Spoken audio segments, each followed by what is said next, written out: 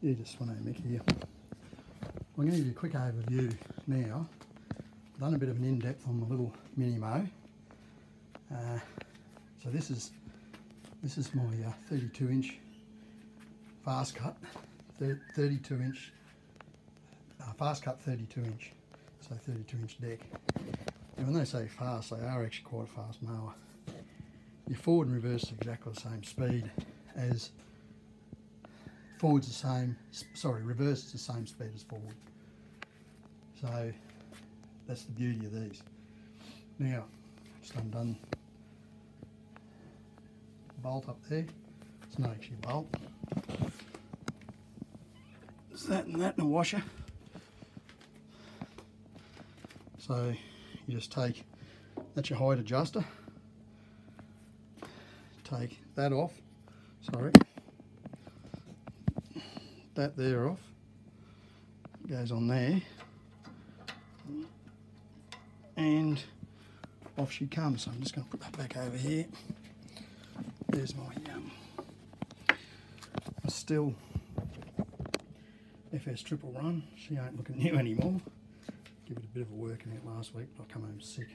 I'm having trouble throwing this flu. Bloody shocking.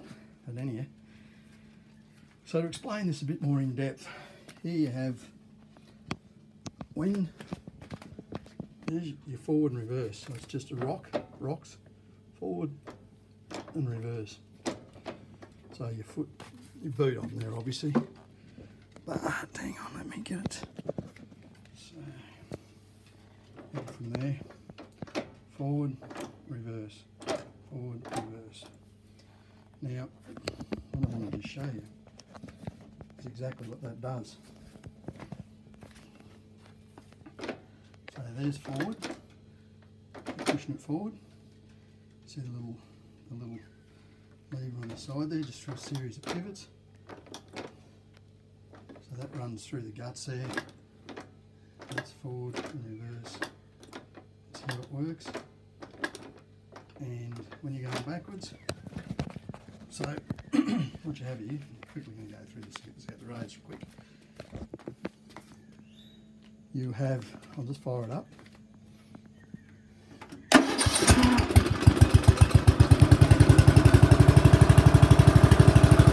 you can see that one is spinning clockwise, that one is spinning anti-clockwise. So that's just a V-belt. It's just a V-belt. Runs up over those, around that idler, back around, down under, and onto the crankshaft of the engine. Just give it a few more reps.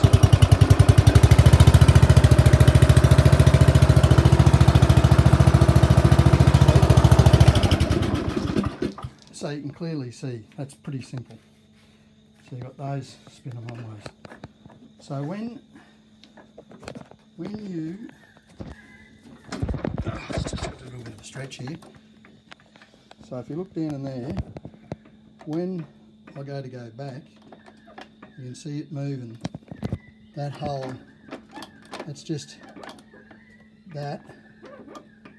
So that's backwards. And that just pushes that across onto the one spinning anti-clockwise. That takes you backwards. Then when you want to go forwards, you pull that, push your foot forward, and it pushes that plate across onto the one spinning clockwise, forward and reverse. Exactly the same speed. A lot of hydro mowers reverse slower than they go forward, and to me that's a real problem, especially if you're wanting to throw the grass like I've done over here today. I wanted to throw all the grass from one side, just didn't worry about catching it. I'm going to throw all the grass over. So all I was doing was I was just mowing up here, straight up to me GQ, and then I just reversed back because the mower throws to the left, and so I was pushing all the grass over because I want more of the grass load, as you can see. Just down here, there's not a lot on it, the grass is slayed up, so that's what I wanted to do. And I cut that, I've cut it at about 25, probably 30 mil. lawn, it's probably pretty hard to pick up. You do a bit of brush cutting, like I say, I've been as crook. But so, getting back to this drive system, you can see, so that's how it works. You've got a bearing, in there, you've got a bearing there, these are bearings, you've got a shaft, and these ones here are continuously turning, and it just moves either way for the forward and reverse, which I've explained. And these aluminium, and all that does is there's cork on these, and then when that moves across, it's just no different to letting a clutch out on your car and the clutch plate closing up and pressure just going on it. Now the amount of pressure you clearly exert on them is what you put on with your foot as to what speed you go. Because they obviously have slippage in them until you have it pushed right up hard. Now, to adjust the amount of load on this V-belt here that goes from front to back to the engine up, round, then back to the engine, is this here, and this is on, you probably can't see it, but down under there, along the edge there, so along this edge of that shaft, it's serrated, like same as this here, same as that thing. And that's spring loaded, so you can see that spring in there, and that just puts pressure on it. Give that a tap and load up to how much pressure you want to put on your belt. So that works out to, you know, if your belts are slipping, you're going up fairly steep stuff and you notice this thing ain't driving real well, just give that a tap, one click, that puts a bit more pressure on the V-belt, take out slippage. Now these corks, they last for ages, but you can, as I understand it, you can do this whole rear end here up, completely replace all this new, this here, for about 600 Australian. That's fitted, done. But you need to have a mechanic that knows how to set these up at the right angle through here, because there's adjustments here, clearly you can see, left to right, and you've obviously got to have a certain amount of play in there. But I myself, unless I watched them do it, I wouldn't even bother, because for what it's worth for them to do it, they do it in a few hours. You're better off paying an extra couple $100. Now I've got to take a little bit, that's a new chain there, I've got to give that a little bit more tension. It's a little bit loose. They say only give it about 3 mil. It's a brand new chain, so it's run in. So I'll tighten up, and that's just through that adjustment there. That's how simple that is. So you just adjust that back. That's twin bearings there. Then again, if you want to replace that, Allen key, out with that. New ones of those in. They run on them. But all you do is unlock that, and that plate can slide, and there's your adjustment there. Simple things like the handbrake. You can see that. That's engaged. Hang on, that's disengaged there. When you engage the handbrake, it locks the dog in. Hang on, sorry. That's the other way around. That's engaged. So that just locks the dog in, down, and there's a dog down in here. Disengage. And then it's also got a foot brake. There. Hang on. Just got to get there. So that's a disc. It's down here. But just getting back to this drive system. So as you can see, that is a very simple drive system.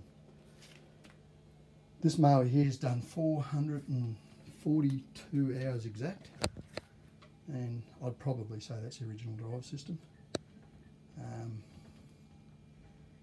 I just can't see how you can rebuild a hydro or replace a hydro, you know, way under $1,000. It's not going to happen. And here I'm pretty sure you can. I'll get a price on these, but like I say, that little mini mow, it's never been touched, the drive system on it. It's about 6 or 7 years old. This one here's done 440 hours plus. I'd say it's never been touched, but I don't know its history. Yeah, so to me, I just look at it, I see that drive system, just that simplicity of that drive system. Another little thing here, your deck. Now, a little short ass deck lever, right?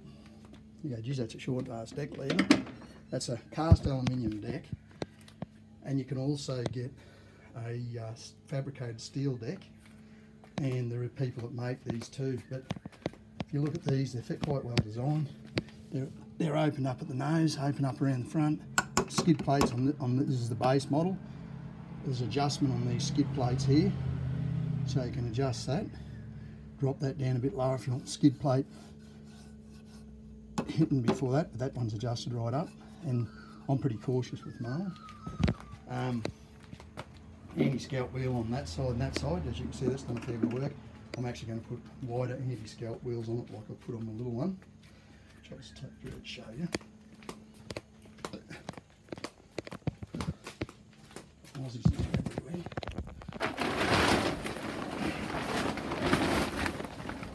There's the ball type ones.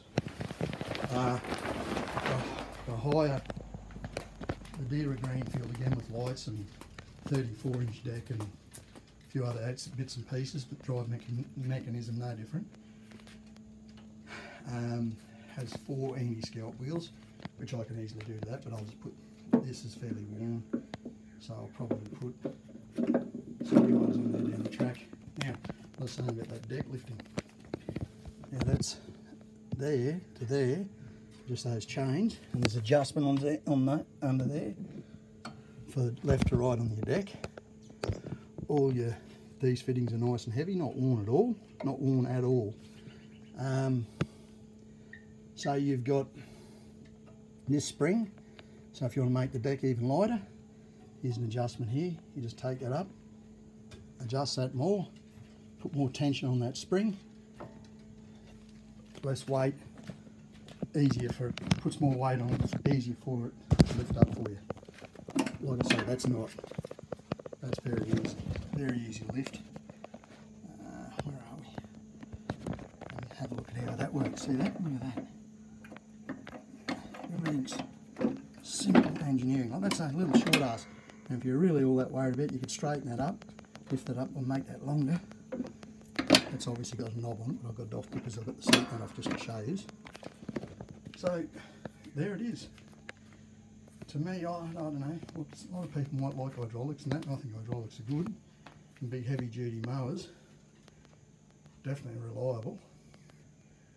But to me, this is a simple mechanical system,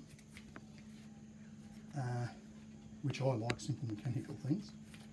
I can understand that completely, how it works, which I can understand how hydraulic setup works, don't worry about that. But a fairly handy person can pretty well do most of the maintenance on this. I only have to watch that get adjusted once on this here, and I don't have to see it done once.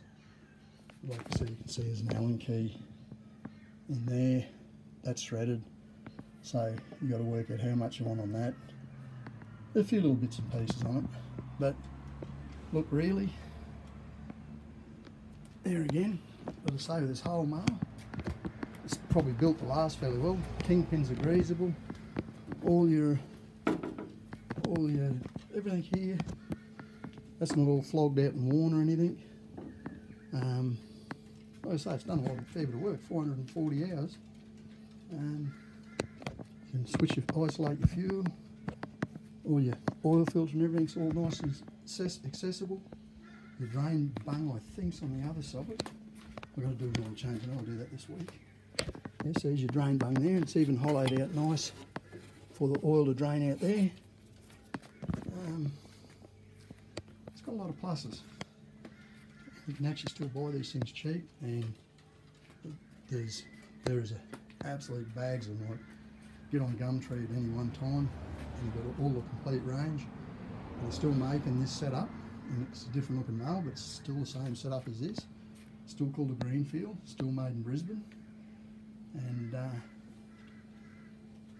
owned by Cox now, but still good looking mower instead of a mechanical clutch. Here's your mechanical clutch here, which everyone knows how they work. That's a good simple setup, I think.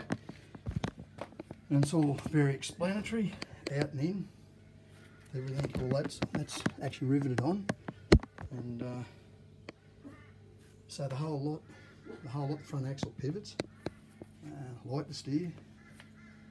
They're, in my opinion, like, you know, for instance, the lip on this here. That lip there, you look at that, that's a lip. And that's nice and thick and galvanised. Painted in its galvanised panelling, but that just fits up under there. You know, like I said, there again, all really simple, strong, basic engineering. But I'm going to get off this because I'm telling you, I'm starting to struggle and breathing here. This bloody thing, it's bloody affected me.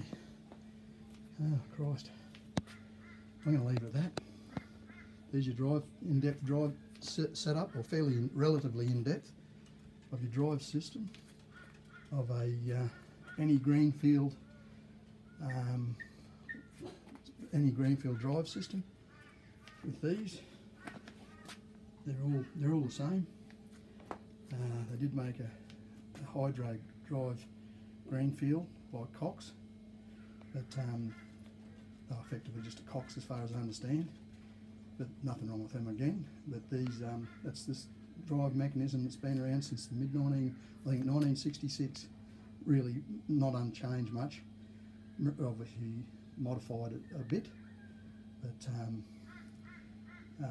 really in its basic form, been around since 1966. Well, that's sort of got to tell you something, hasn't it?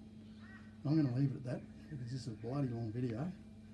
And I'm actually losing breath just talking. That's how shithouse I'm feeling. But I'm going to leave it at that. Sveno, Mick out on a Sunday afternoon.